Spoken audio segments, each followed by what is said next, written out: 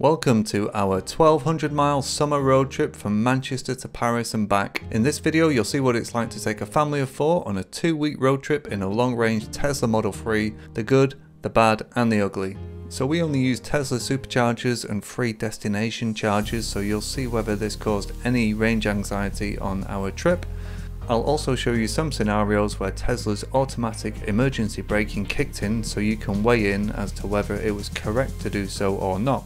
And we'll also see whether all our family stuff will fit in the boot or not. So onto the route that we'll be driving. Starting from Manchester, we'll head down to Windsor, then across to Dover, over the channel by ferry and straight down the west coast of France to see its fantastic beaches. We'll then drive inland to the Champagne region, and when we get to Paris I'll share some handy charging tips on taking a Tesla to Center Parcs and Disneyland Paris. We may even catch a glimpse of some famous footballers on the way too. Okay, let's go.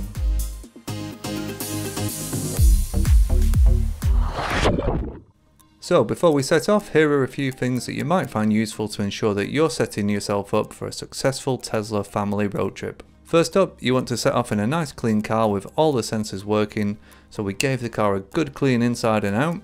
I also have these bomb-proof mats which I cleaned up ahead of the trip, along with the boot and front liners too. We put the protective mats back in, protected the back seats with a seat protector, as we all know what kids are like on long road trips with snacks in the back. You'll see how much punishment these protective mats took later on in the video.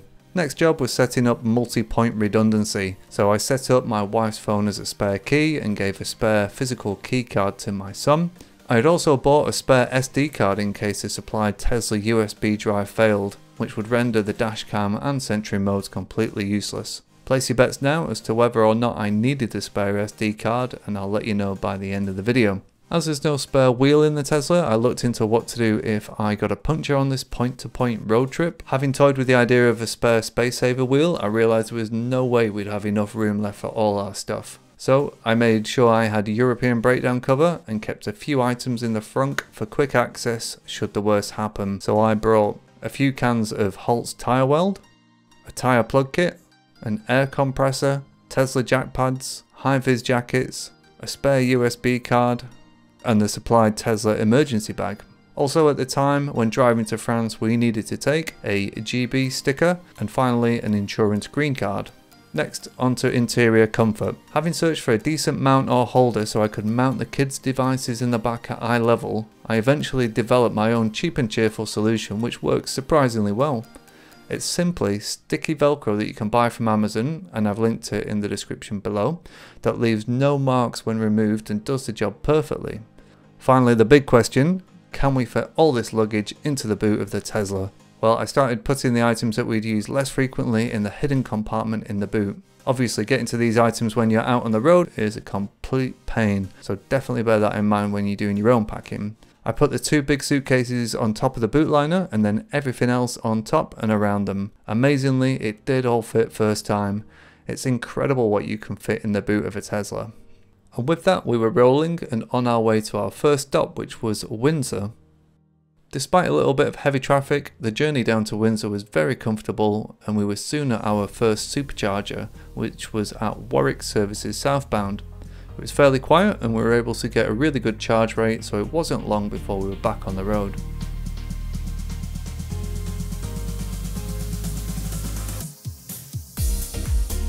We arrived in Windsor late on in the afternoon and found a particularly expensive car park at £9 for just 3 hours. Anyway, we had a walk around the sights of the town which are well worth checking out, especially the long walk near Windsor Castle.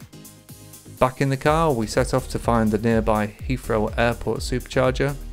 Again, these were very quiet, so we were able to get a decent rate of charge and the kids enjoyed watching the planes coming into land overhead.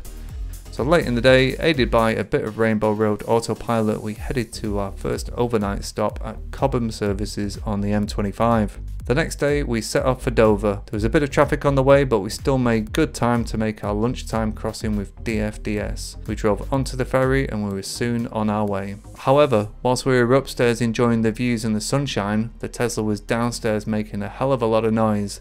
I hadn't realised it at the time, but Teslas have an anti-tilt security feature, and this caused the alarm to go off repeatedly. Lesson learned for the way back, always disable anti-tilt when taking a car ferry. Soon enough, we were driving on the right hand side of the road in France, and we were heading for a supercharger on the outskirts of Calais. It was fairly quiet, so we were able to get a great charge rate, and there was a field opposite where we could stretch our legs and have a good run around. The kids even found a little field mouse at the top of this hill. Next up was a scenic coastal viewpoint just 20 minutes west of Calais. The colours in the sea were fantastic, and the coastline we were heading towards looked very alluring. However, it was at this point that our first Tesla automatic emergency braking incident occurred. Let me know what you think in the comments below. We're driving along here on a fairly narrow road, and it seemed like the people walking towards us didn't really care that a car was coming towards them, and as we pulled alongside them, bam, the Tesla jammed on the brakes. Even though we were only going 5 miles an hour at the time, it was a serious jolt to us inside the car. My view is that they should have moved to the side earlier, but the Tesla braked too late to have any meaningful effect anyway. So after explaining to my family what just happened, we started to make our way down to the next town. The scenery was stunning, the sun was shining, and we were looking forward to hitting the beach. However, driving through this narrow street just 20 minutes after the first incident, Tesla's AEB kicked in again as this French chap opened his door just as we were getting close to him. My opinion on this one is that with the door open, it was too narrow for us to get through comfortably, but I think the Tesla saw the person and panicked a bit. Let me know what you think.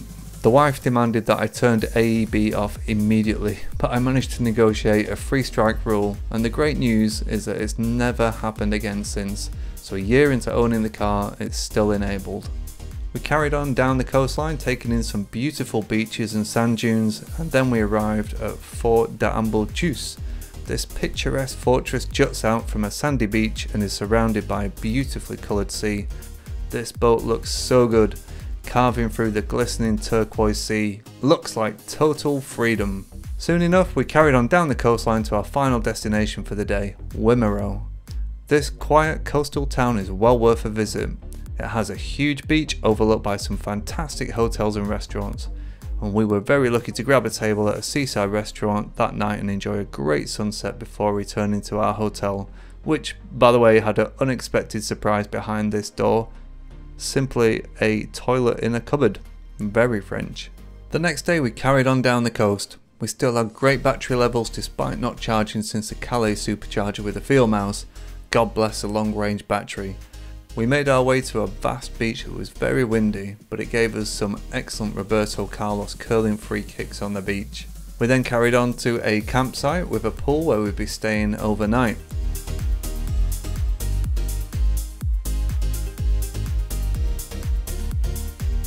Given this was the first time the kids had been in a pool since the pandemic started 18 months earlier, we all went nuts for it, hitting the slides and having fun. We also managed to get a lakeside cabin with a terrace, which was great to have a beer on at night. I guess I could have hooked up the granny charger out of a window of the cabin, but I knew we were going to go to a decent supercharger the next morning, so I didn't worry about it. The next morning, after a walk round the Bay of Somme Nature Reserve, we headed to the Air de la Baie de Somme Supercharger, which is just off the A16. The chargers were easy to find and again were quiet, resulting in another rapid charging session. The services here were great too. It had all the essentials, it wasn't too pricey, and even looked out over some water at the back too. So, juiced up to 97%, we carried on our journey inland along the A16 and A26 to a small city called Reims, just to the east of Paris. It's a nice city to visit with a decent cathedral, but that wasn't the main attraction for us. We'd actually managed to get tickets to go and see Rome versus Paris Saint-Germain that night. And when we were walking through the city centre, we saw a crowd of people waiting outside a hotel. It could only mean one thing. The PSG team was staying there and they were about to get on the team bus. We joined the crowd and waited patiently to catch a glimpse of the star attraction. There he is!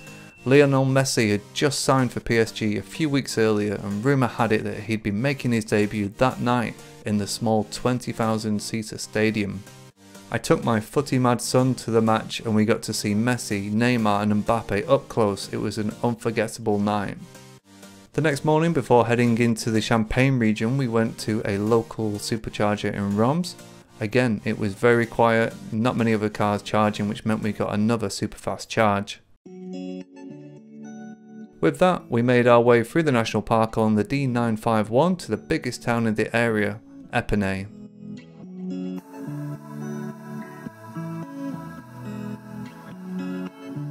This town is well worth a visit if you or your partner like your champagne. There's a giant static hot air balloon that you can take a ride in to get an aerial view of the city and the surrounding vineyards, but only if you're feeling brave. There's lots of stunning buildings around town, and you'll also spot many famous champagne houses.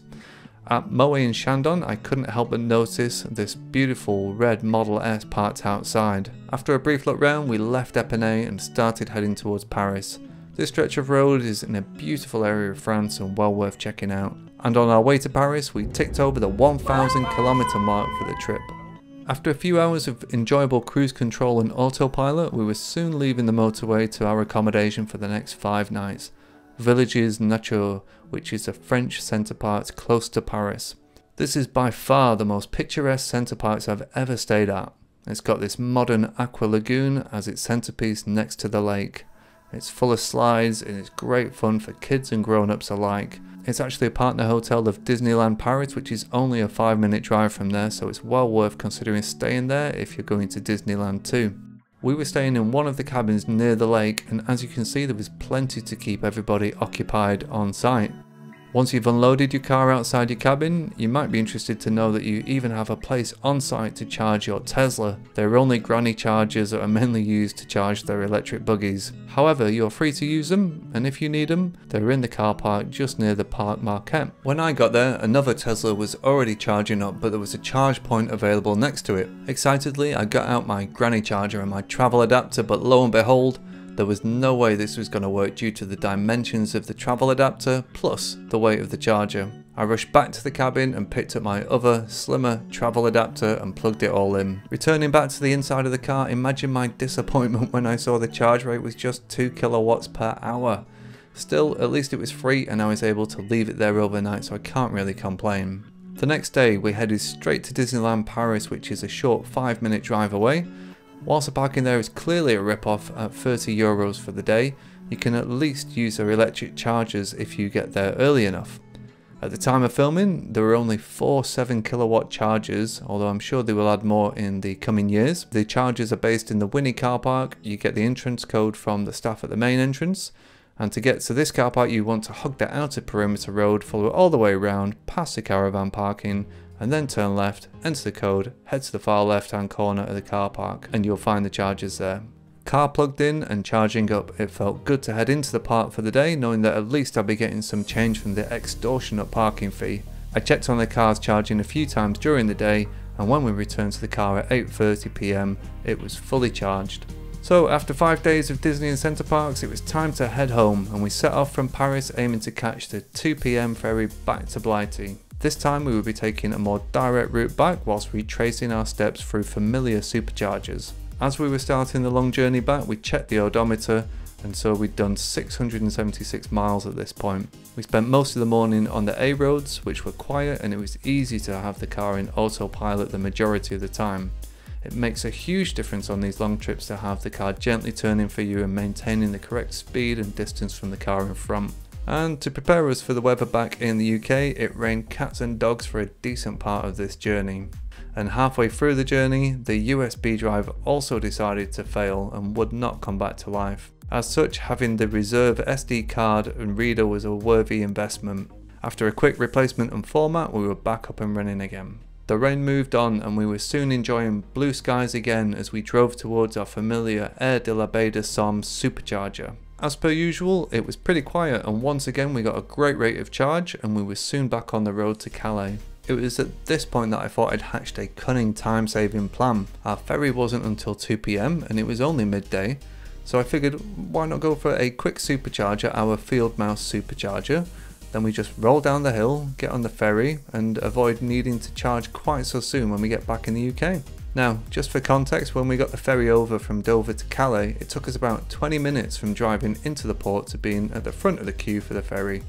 I'd assumed it would be something similar the other way around, worst case maybe twice as long. Oh, how wrong I was. We got to the car ferry port just after 12:30 PM and there was just a fairly small queue to get through customs. What I hadn't anticipated was that many people hadn't filled in their COVID passenger locator forms and other required documents ahead of time. Add to that there weren't many border control staff working and we had a tense wait on our hands. 12:30 soon turned to 1:20 and there was still another checkpoint to get through after this one. Frustratingly, even though we got through that second checkpoint at 1:50, they didn't let us on the 2 o'clock ferry.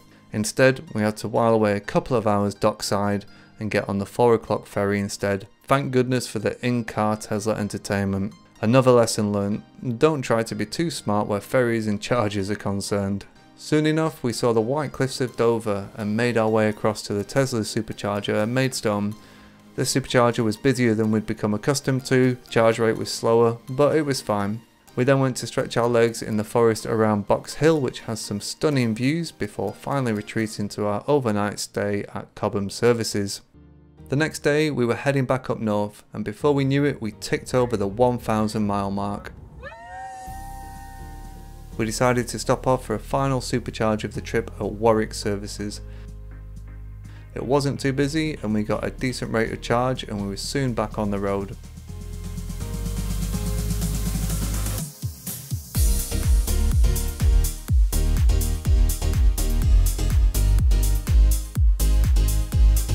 Just as we were getting home, the odometer ticked over the 1,200 mile mark and with that, we were home. That afternoon, I surveyed the damage inflicted by our family of 4 over a 2-week period. Pretty vile in the back, as expected. Sand from various beaches in the front. So I managed to recruit a small team of cleaners to help me restore the car back to its pristine state. The protective mats really did a great job in shielding the carpets from taking a beating. I simply removed them and washed them down, put them back in, and they were soon looking as good as new. So just before I give my final thoughts, if you're still with me and if you've enjoyed this video, please leave a comment below and drop a like on the video, it will really help me out. And without further ado, here are my final thoughts. It was a fantastic road trip in such an amazing car. It was super comfortable even on the long days, and having the in-car entertainment was great when we missed the ferry back. I had no range anxiety on this trip, although I was glad that I went for the long range model. It just gives you that extra buffer and means fewer mandatory stops for charging. Whilst we did have those unexpected automatic emergency braking incidents and a failed USB drive, the rest of the trip was flawless. I was very happy that I didn't get any flat tyres and my Holtz tyre weld and tyre plug kit remain unused till this day in the frunk. So let's talk charging costs. When I got the car back in 2021, I used a referral code. You know, when referral codes were a thing, and I got 1,000 free supercharger miles. Therefore, this whole trip cost me just £1.85, as my free miles ran out partway through the final charge of the trip at Warwick Services. If you're still here at the end of this mammoth video, then thank you for sticking with it. I hope you've enjoyed it. If you're on the fence about buying a Tesla, I can wholeheartedly recommend getting one. Just do it. So I've linked the sticky Velcro, floor mats, other products mentioned in the description below in case you want to pick them up yourself. Finally, if you own a limited company in the UK, you might be interested in some of my other videos on this channel. I have one comparing buying versus leasing versus PCP as a limited company, and a whole series on my lease to invest test experiment, where instead of buying my Tesla outright, I decided to embark on a 3-year experiment where I lease my Tesla Model 3 and invest what I should have paid for the car into Tesla shares instead. So on June 8th, 2021, I bought $72,000 worth of Tesla shares, which is the equivalent of the £51,000 I would have paid in the UK, and I got that at $602 per share. I'm hoping that this approach ends up paying for my entire 3-year lease. I only need the share price to get to $850 or higher for that to be the case. And I upload a video every quarter that charts my progress on this journey. Thanks again for watching, and don't forget to hit that like button and share this video with others who might enjoy it. Hopefully I'll see you on the next big trip. Cheers for now.